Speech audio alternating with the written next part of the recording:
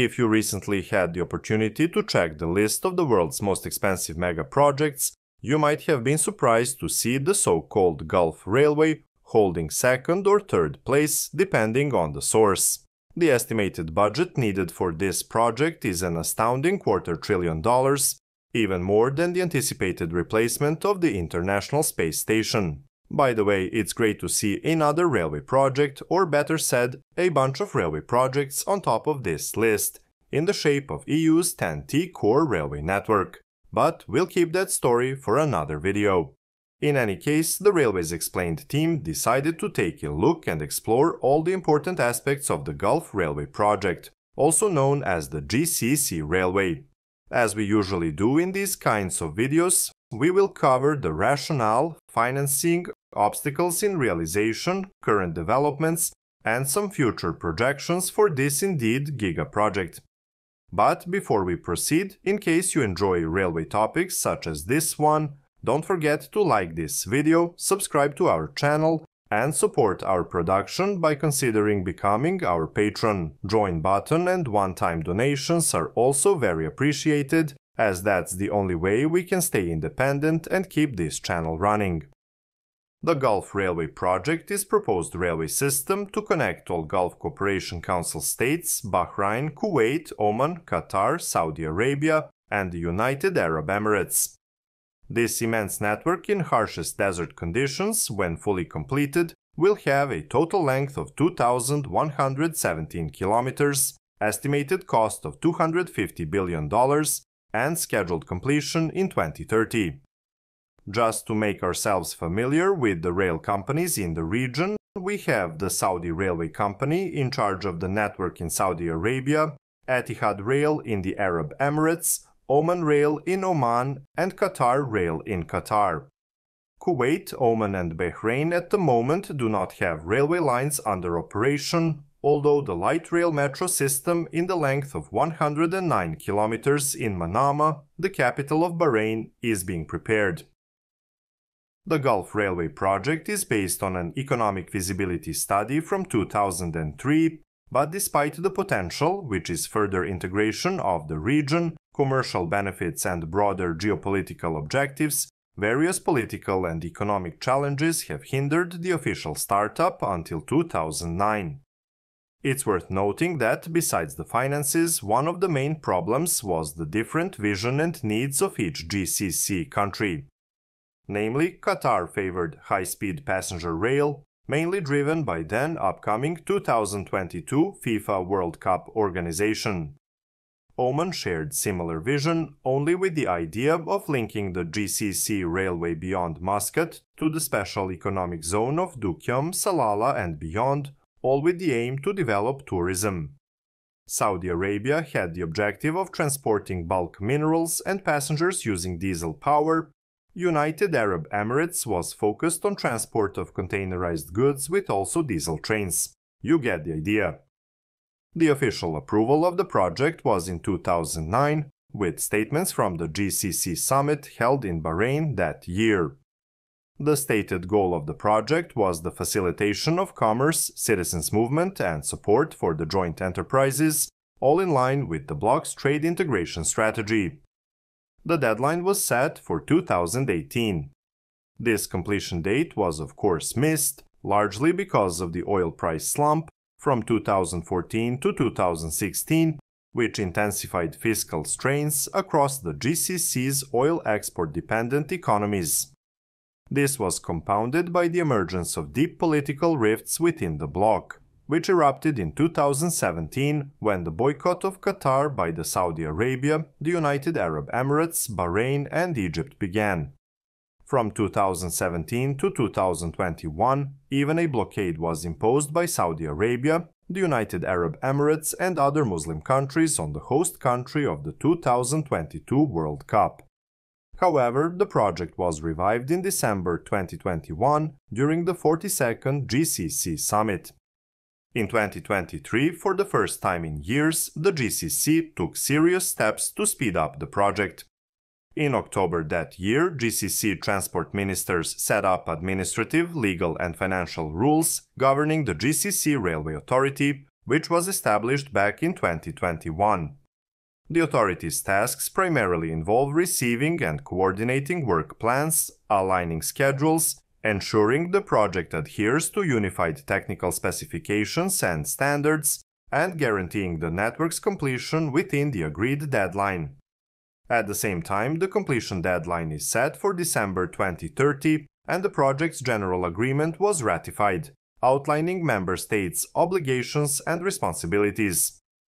In April 2024, Hafid Rail, a company set up specifically to handle the 303-kilometer section between Sohar in Oman and Abu Dhabi in United Arab Emirates, announced it entered the implementation phase of this $3 billion project.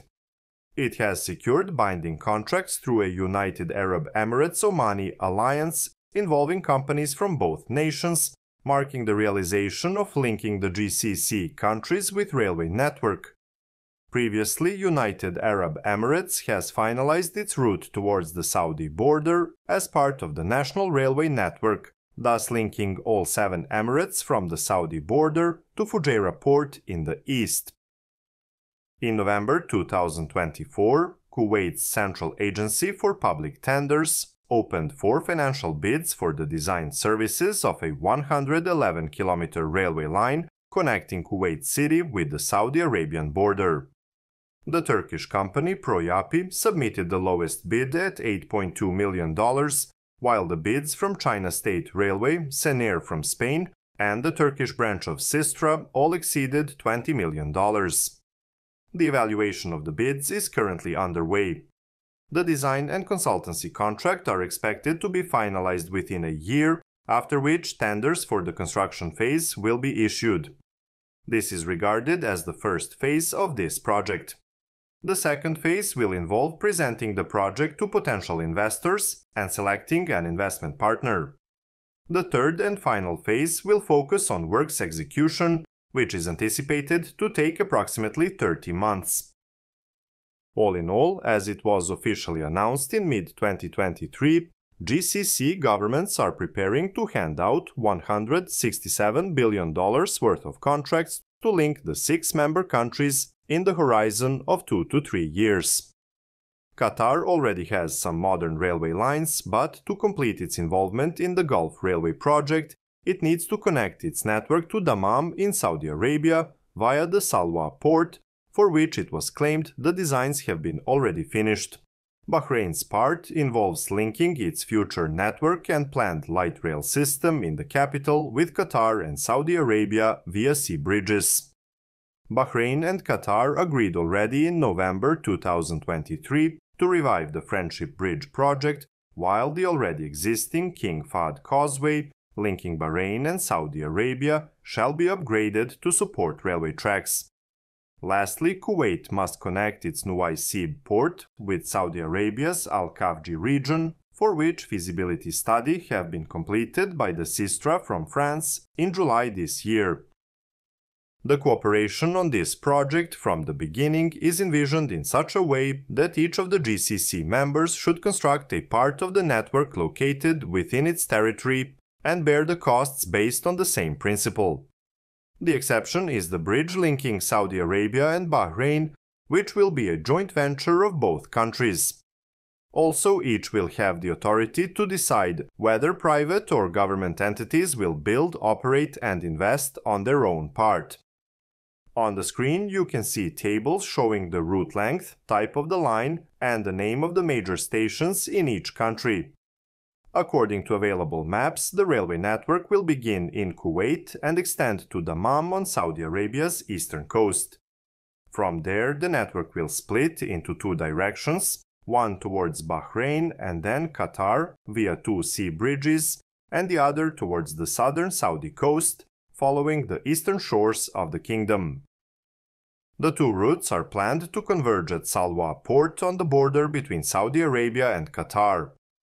From there, the network continues southward along the United Arab Emirates coast, reaching Abu Dhabi, then extending southward into the desert towards Al Ain on the United Arab Emirates Oman border, and further on to Sohar and Muscat on the Gulf of Oman's shores. It will link major urban centers in the region, including Riyadh in Saudi Arabia, Dubai in the United Arab Emirates, and Kuwait City. The entire route will span 2,117 kilometers, facilitating the transportation of goods and passengers from Kuwait in the north to Muscat in the south. According to the GCC's plan, passenger trains will travel at speeds up to 220 km per hour, while freight trains will operate at speeds ranging from 80 to 120 km per hour. Once the network is operational, the GCC Railway Authority will coordinate passenger and freight transportation schedules. Local authorities will retain responsibility for maintaining and overseeing operations and receiving transit fees from network users. But the deal does not restrict any country from outsourcing this sector through public-private partnership or even full privatization. It's interesting to mention that back in 2017, the EU announced its involvement in this project via the planned signing of the Memorandum of Understanding to support railway system development by providing regulatory provisions for the construction and operation of GCC network. The Cooperation Council for the Arab States of the Gulf, the Secretariat General, the Association of the European Rail Industry, the European Union Agency for Railway, and the International Union of Railways have then bilaterally signed Memorandum of Understandings in the presence of representatives of the European Commission in December 2017 in UIC's offices in Paris. This cooperation is crucial because of the relative lack of experience with railways in the region, potential deployment of the ERTMS, and avoiding interoperability issues. As for the future of the project, it remains vulnerable to multiple risks in the following years, including a deteriorating fiscal outlook for GCC states as oil prices decline, the scope for a rise in regional political tensions, and the logistical challenges presented by cross-border rail construction in the Gulf. Now, political tensions within the Gulf continue to recede, creating a more supportive environment for the project. An improving relation between the Gulf and Iran, which has been catalyzed by the restoration of ties between Iran and Saudi Arabia in mid-2023, and a recent calming of the conflict in Yemen, have calmed previous concerns of the potential for attacks on infrastructure in the Gulf. These improvements could be derailed, but this should not happen short-term. Regarding the deadlines, the official ones are shown on the graph, but we are afraid that some delays are inevitable. Of course, we must mention that several other railway construction projects happened recently in the region, most notable of which is the inauguration of a high-speed rail between Mecca and Medina in 2018, which we already covered in detail on Railways Explained. Our conclusion for this story is that the Gulf Railway project is today much more realistic than it was before, that the current economic stability in the region enables investments of these kinds, and that in the past year the project got some steam. We hope it will see its full completion of not by 2030, maybe by mid-2030s. We would also not overlook the wider context of the project, which is, for instance, Iraq's intention to become a corridor for transporting goods and energy resources from Kuwait in the south to Turkey in the north, continuing to Europe. It launched the Development Road project in July 2023 with this aim. Thus, the Gulf Railway project is set to become an integral component of a trade route extending all the way to the borders of the European Union via Iraq, which clarifies the keen interest of all GCC states in supporting the Iraqi project. Also, India's Middle East-Europe Economic Corridor Initiative, announced at a G20 summit in New Delhi during 2023, is likely to boost rail development in the region. Again, the final goal is the EU market. In addition to these corridor initiatives, the GCC railway project might also achieve significant goals related to collective security in the Gulf. Namely, it will establish a sustainable trade corridor linking GCC markets directly to Muscat and, in a later stage, the Omani ports of Duqm and Salalah, without needing to pass through sometimes problematic Strait of Hormuz. For the very end, let's explain the catch with the 250 billion figures. From what we managed to find, the estimation is actually in the range from $100 to $250 billion, but this is not related to the core Gulf Railway only. Namely, this estimation includes the development of national rail networks in each of the GCC countries, which will connect with and make one whole with the Gulf Railway, but also there are several smaller access lines to the ports and even metro systems, such as the one in Riyadh. Also, keep in mind we are speaking about the construction in a desert, but not only in a desert, as there are heavy mountainous regions such as those in the United Arab Emirates and Oman, with height of more than 3 kilometers. So, yes, the figure of 250 billion really makes sense. This was the story of the Gulf Railway project on Railways Explained. We really hope you enjoyed it. If yes, click that thumbs up and give us your thoughts in the comment section. See you soon in the next video. Until then, goodbye.